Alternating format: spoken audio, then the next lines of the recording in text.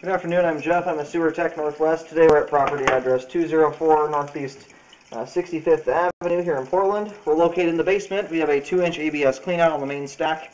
I'm going to insert the camera and check the overall condition and serviceability of the sanitary sewer line. Currently have one running.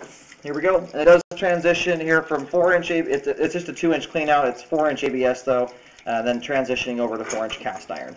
And I'll zero out the camera right at the base of the main stack as it 90s in the floor.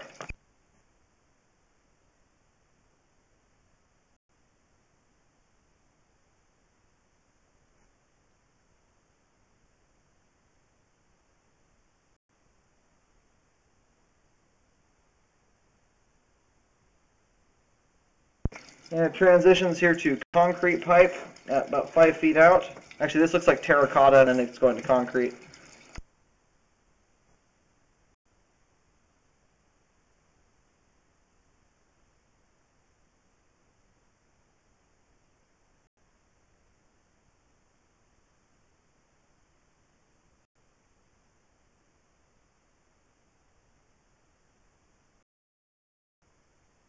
All right, here at about 6 feet out, unfortunately this is as far as I'm able to get. The line here, it looks like the bottom of the pipe is possibly broken out. This is a large rock from the outside of the line. They don't use rocks this large when in the aggregate concrete mix. So the line here looks like it's totally opened up to the ground.